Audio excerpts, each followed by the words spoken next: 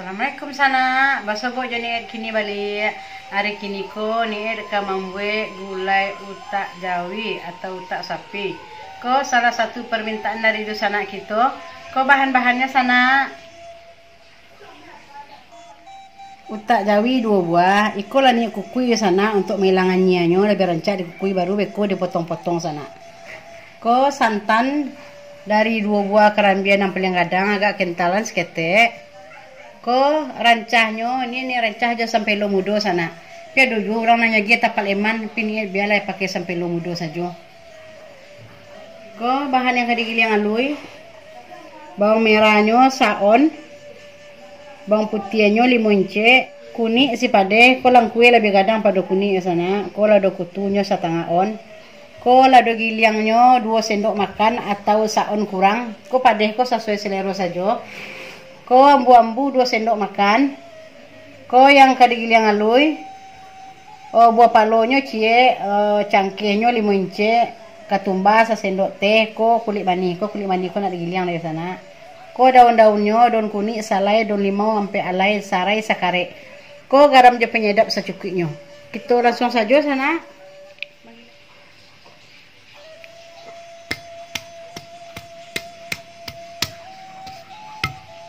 Jangan lupa lagi garam.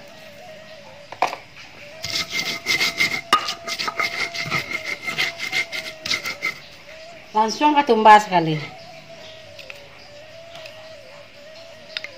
Kau cangkeh kau ndak ya digiling pada sana. Dia masuk saja beko boleh-boleh. Jadi menggiling ketumbar kau supaya capek. Jangan lupa dia bawang putih.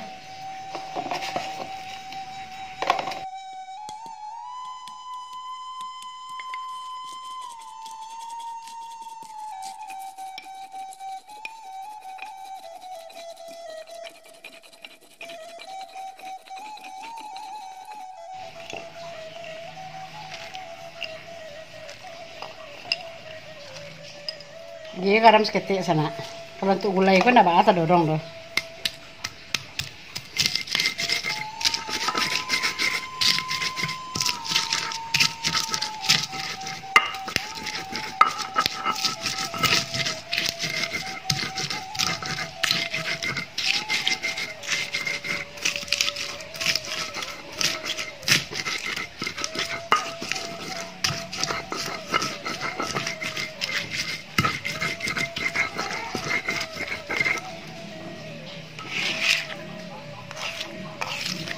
Langsung saja kita tokok lengkuasnya. Sereh tadi sekali.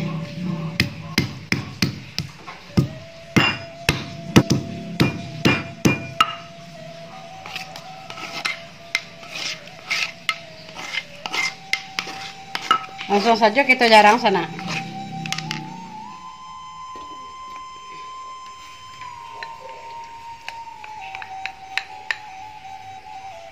Daun-daun sekali masuk. Cabenya Daun Limau seketik supaya keluar rumah.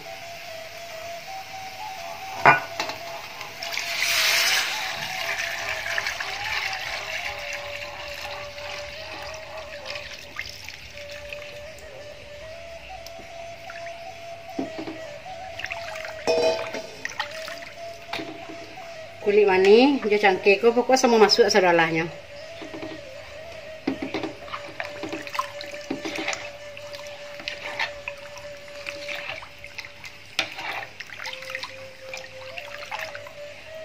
Gulai ko dikacau taruh di sana sampai yang gelaga. Karena beko nyo kacau santan loh.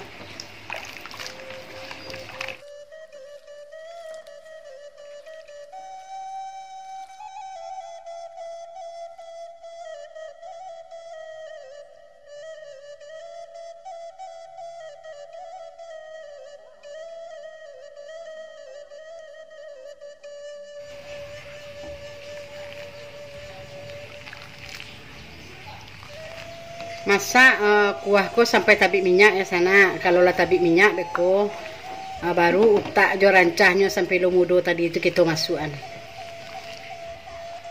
Sarago kita menunggu gulai ku tabik minyak, kita pasiang saja aponya dulu sana rancahnya sampai lo tadi.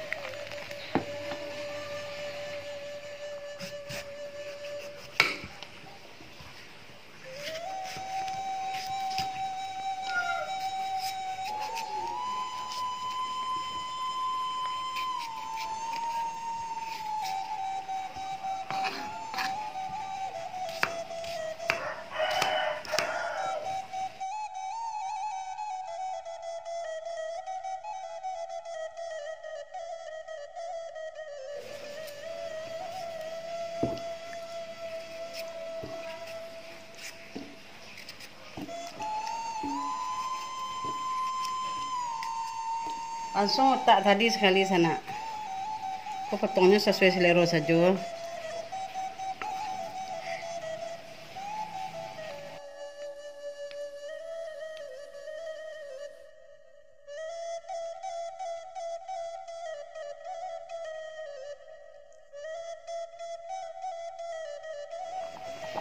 Jadi gulai awak kalau tapi minyak bantu iko, tapi iko sana, baru kita masuk naponyo isinya.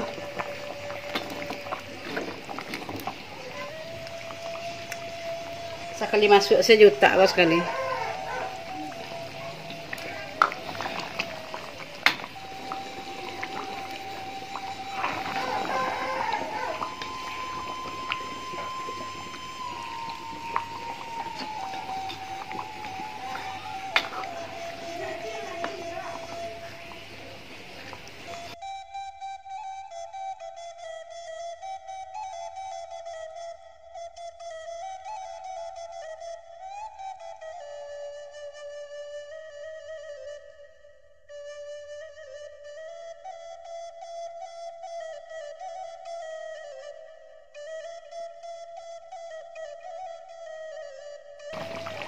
Jadi kalau sampai lo kalau mulai lunak, berarti ya gulai awak kalau masak lah ke sana.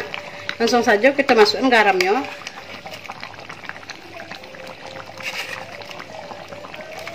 Ambu-ambu.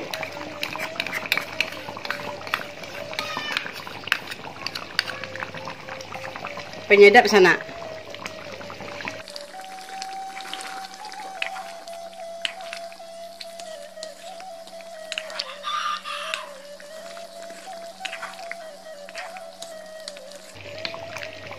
Jangan lupa dikicuk kok anang kurang.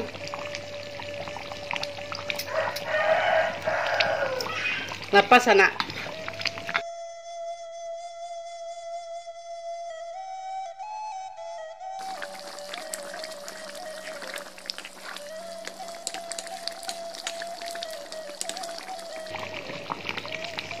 Kalau bentuk kol bisa kita bangkit, kalau kita matikan ke kompornya dulu.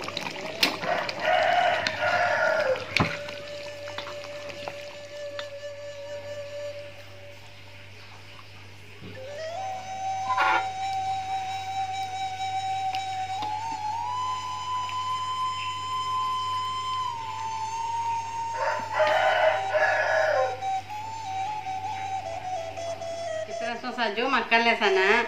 Seperti biasa sana jangan keluar doa. Siko sambal apa?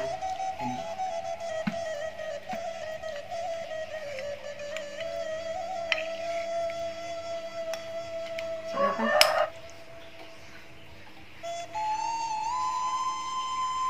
Ada merah kan?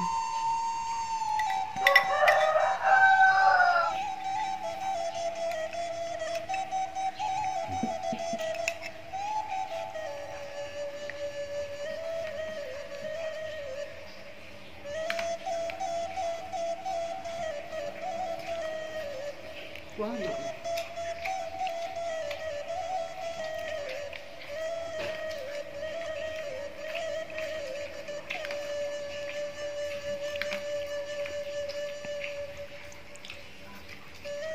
Cocok lo boleh banyak kau jangan sampai lo muda sana.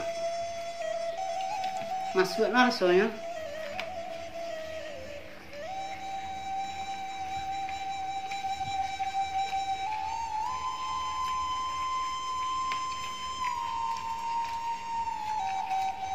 Ya, segar sudah nak.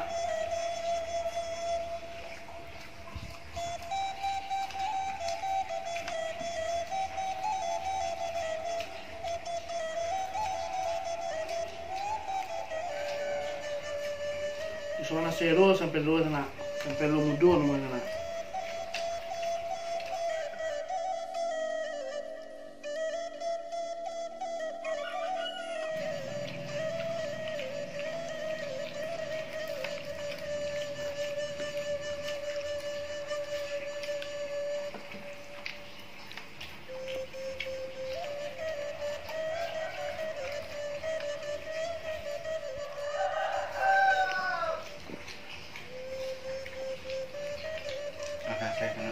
Buka selo deh sampai lu mudo sana.